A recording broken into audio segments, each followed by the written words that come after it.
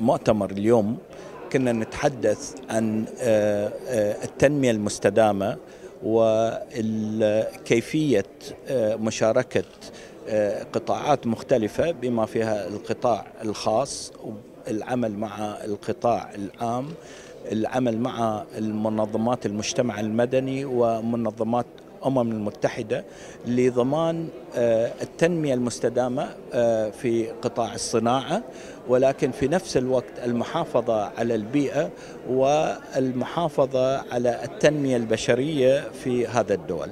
وأنا يسعدني أن أكون أحد المتحدثين في هذا المؤتمر، وأوضحنا للمشاركين بأن في المنطقة العربية وخصوصا في منطقة الخليج العربي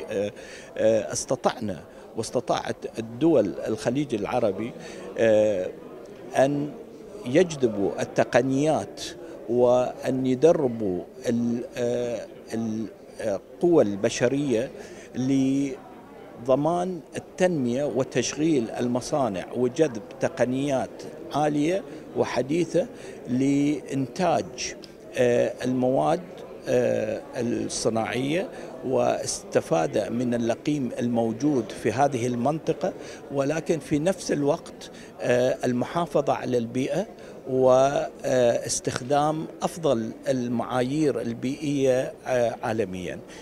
كمثال شركة الخليج لصناعة البتروكيماويات، إن لي الشرف أن أكون أحد مسؤولينها.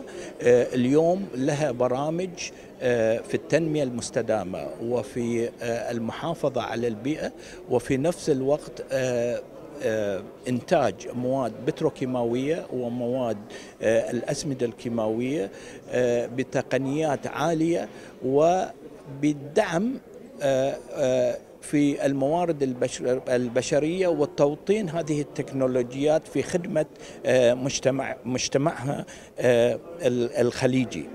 فبالطبع كان هناك تفاعل جيد وإشادة مميزة من قطاعات الأمم المتحدة بخصوص عمل شركة الخليج لصناعة البتروكيماويات في التنمية المستدامة.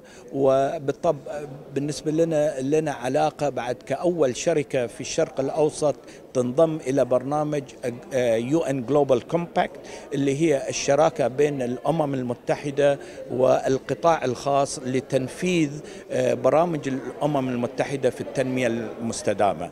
فالحمد لله القطاع الصناعي في منطقتنا وخصوصا المناطق العربية وخصوصا في منطقة الخليج العربي بخير. نستخدم معايير عالمية لضمان الجودة والسلامة والأمن والمحافظة على البيئة، وكذلك في التنمية الموارد البشرية في هذه المناطق. المؤتمر يتكلم عن كيفية تمويل الاقتصاد الأخضر. الاقتصاد الأخضر يتكلم عن التكنولوجيا الخضراء، وإحنا اليوم نحتاج للمحافظة على البيئة في مملكة البحرين. نحن ننتقل إلى الاعتماد على البيئة الخضراء، بحيث أن تكون مشاريعنا كلها فيها أيذر طاقة متجددة أو المحافظة على الطاقة conservation of energy. فالتمويل عن طريق القطاع الخاص جانب مهم احنا نسعى فيه لتمويل هذه المشاريع لكي في النهاية نطلع ان شاء الله ببيئة افضل في مملكة البحرين. والله مؤتمر انا في رأيي مهم جدا، لانه بتعلق في البيئة واهمية البيئة والتلوث. اليوم امامنا تحديات اللي هي جاي من مثلا من الصناعة، جاي من أماكن أخرى، ولازم نفكر بطريقة معالجتها بأسرع وقت ممكن، لأنه لها تأثير على الصحة العامة وعلى الجيل القادم. فبالتالي مهم جدا إنه نفكر بكيف نطور مشاريعنا اللي تتلائم مع تخفيف أعباء التلوث البيئي. وفي نفس الوقت حسب ما سمعنا من موجودين انه هناك في بنوك ممكن تمول مشاريع، في شركات ممكن تمول مشاريع خاصة بتكرير التلوث، والقطاع الخاص والدعم الحكومي من ناحية الحكومة عليها تحط القوانين، تسن القوانين وتراقب الأعمال هذه.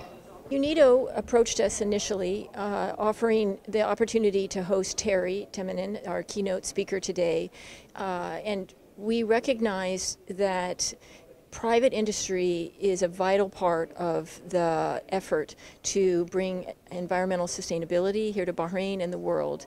And AmCham Bahrain is committed to helping Bahrain and our company, our member companies here, both American companies and Bahraini companies with investments in the United States, to use their resources in a way to tap into and benefit both benefiting the community and being benefited as an organization.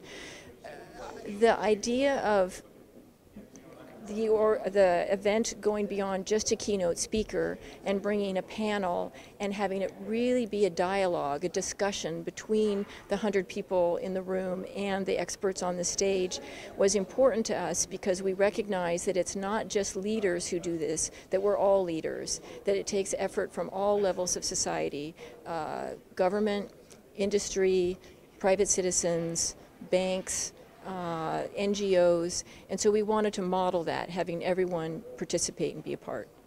Well, AmCham's mission is to help increase bilateral trade between the United States and Bahrain.